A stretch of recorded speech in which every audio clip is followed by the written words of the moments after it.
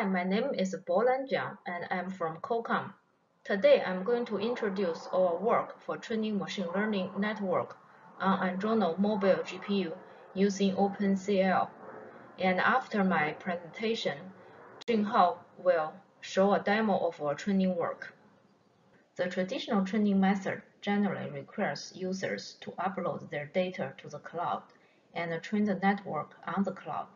However, this cloud-based and centralized training method may compromise users' privacy. On the other hand, the AI accelerators on edge devices have become more powerful. If we only train neural networks on the cloud, tons of AI accelerators on edge device are wasted. To address these two issues, we have begun our effort to enable training on Adreno Mobile GPU. There are two reasons to choose GPU for training. First, mobile GPU offers floating operations which are necessary to many existing mainstream training methods. Second, we already developed an OpenCL-based deep learning library for Adreno GPU, which makes it easier to aid training support. This OpenCL-based library is a pretty comprehensive inference library. It supports many widely used CNN models, including MobileNet and ResNet. Besides CNN, it also supports RNN and LSTM. The library can run inference in several data types, including float 32, float 16, and integer 8. The most used layers in neural networks, such as convolution, activation, and softmax, etc., are supported. The library also has a heuristic rule-based performance tuning mechanism, which can tune the performance on different targets. The library provides a converter that can port models defined in other frameworks, such as TensorFlow and PyTorch. To enable training on Adreno GPU, we first added backward operations for some commonly used layers, including convolution, ReLU, max pooling, fully connected, and softmax. Because training is a nonlinear optimization process, it needs loss and gradient update functions. We added softmax loss and stochastic gradient descent solver. While inference can use pre-compute weights, training needs to initialize network weights. So, two popular weights initializer, constant and Xavier, are implemented. Finally, we implemented a data loader that can randomly select data on memory and load them to GPU. The current data type used for training is float 32 because most existing mainstream training methods use float 32. The first network enabled by our framework is LeNet. It has two convolution layers, two max pooling layers, two fully connected layers, and one ReLU layer. Softmax and cross-entropy layers are used to compute loss. The network is trained on MNIST datasets. MNIST is for digital recognition. It has 60,000 training images and 10,000 test images. The image size is 28 by 28 in grayscale. During the training, the base learning rate for SGD is 0.001 and the momentum is 0.9. The batch size is 32, and we shuffle the data while loading data into GPU. To illustrate training process and performance, we developed an Android training app. The training app is composed of three parts. First, UI main thread. Second, background thread. Third, native C++ program. In the main thread, we can select dataset, predefined network structures, and the number of epochs. Then we can kick off the training process to invoke background thread. The background thread is mainly in charge of communication tasks to avoid Android not responding warning. Through the Java native interface, the background thread can create an OpenCL contact and control Adreno GPU to train the network. Finally, the training, validation, and test accuracies are passed the callbacks provided by background thread from native C++ program to the UI main thread for visualization in a plot. The entire process is repeated until we finish all the epochs.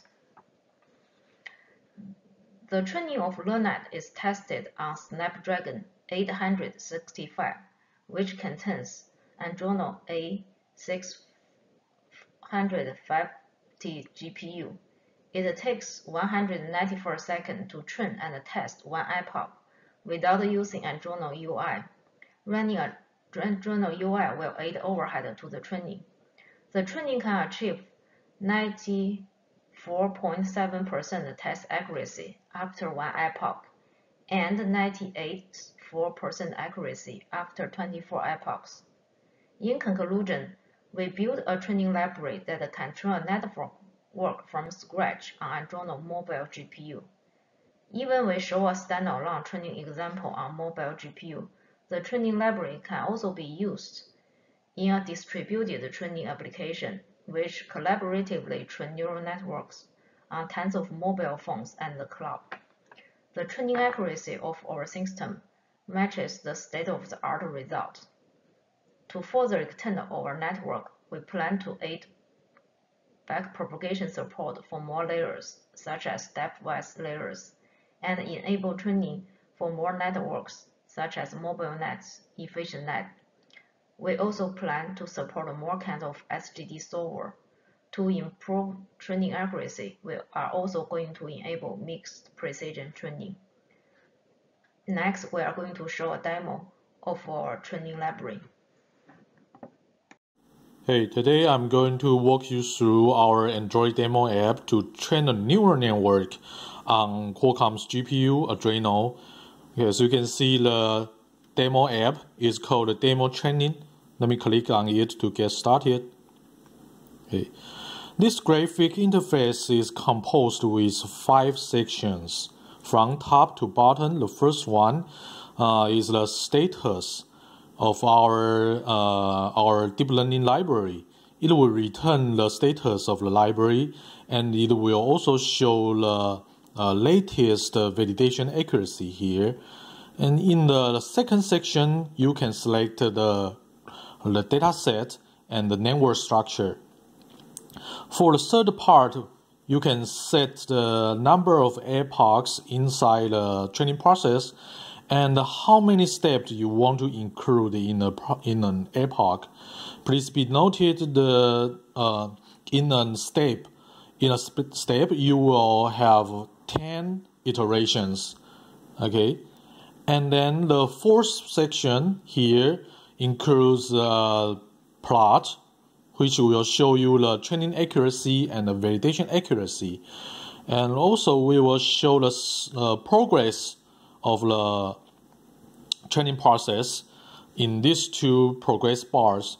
Okay, the last part is the validation part. We can enable the validation, and the app will show 4 images of the validation set together with their top 5 predictions.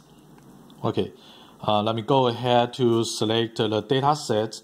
As you can see, we are going to select MNIST here today, and for the network structure, let me choose the name, and then we can load data. Okay, we can select the number of epochs. Let me go ahead to use 50, and for the number of steps, we can choose 100. It's a small network, so you can expect that the training speed is very fast. Okay, and before we kick off the training process, let me enable the validation. Okay, it's enabled. Get started.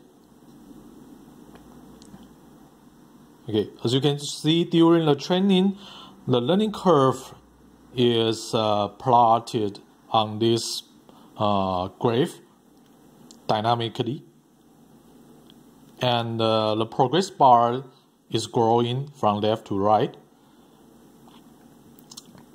There are 4 images of the validation set applied on the bottom, together with their top 5 prediction, and the correct label. The correct label are marked in red. As you can see, when the validation accuracy grows, more and more top 1 prediction becomes red. And also, during the training, you can put markers, put the cursors to show you the exact number of the accuracy, of the validation accuracy and training accuracy here. You can plot it anywhere. Okay, that's pretty much I want to talk today. Thank you.